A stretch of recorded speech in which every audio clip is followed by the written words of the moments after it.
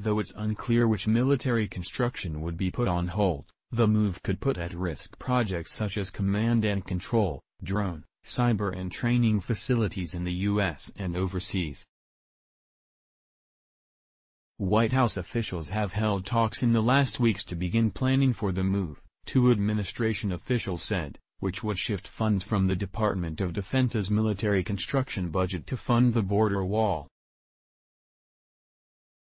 The move would rely on President Donald Trump's February emergency declaration, which has faced stiff legal challenges. In July, however, the Supreme Court cleared the way for the Trump administration to use $2.5 billion in counter-drug funding from the Department of Defense to construct parts of the wall while a court battle plays out over whether the government had the authority to divert funds that were not appropriated for the wall. The use of these additional military construction funds could invite a new legal challenge. Administration officials said the action was in the works but that it was unclear when the Pentagon would officially begin shifting the funds. The White House did not immediately respond to a request for comment.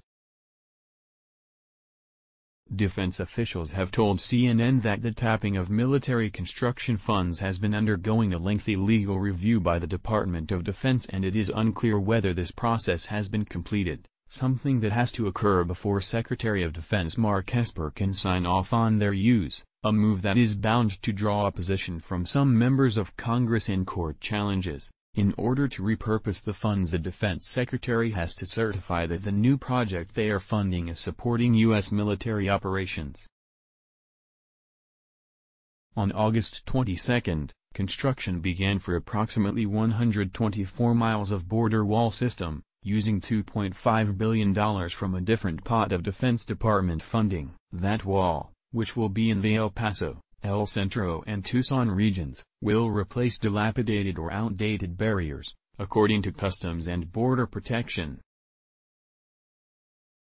As of August, no new miles of wall have been built, only replacement of old barriers and vehicle barriers.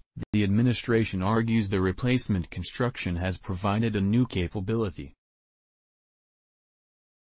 An additional approximately 5 miles is anticipated to start construction in September 2019. Additionally, since April 2018, the Department of Defense has obligated approximately $450 million for active duty and National Guard deployments to the southwest border in support of the Department of Homeland Security, the Pentagon said in a statement to CNN on Thursday. Money that has paid for the thousands of troops deployed in support of the border. The president has held regular meetings with aides demanding to know why more hasn't been done on the wall. He recently told aides he would pardon them if they committed illegal acts while fulfilling his demand to build a wall on the southern border by 2020, two officials confirmed to CNN. The Washington Post first reported the pardon comments,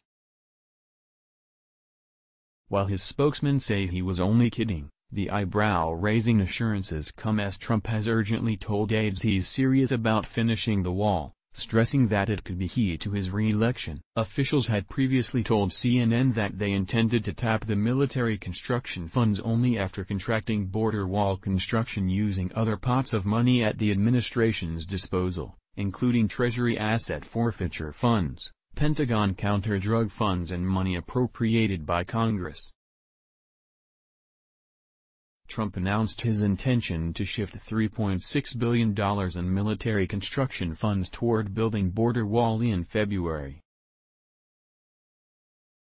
It is unclear if the Defense Department will commit the full amount immediately, especially as the move is likely to draw a legal challenge. CNN's Caitlin Collins contributed to this report. Let's block ads. Why?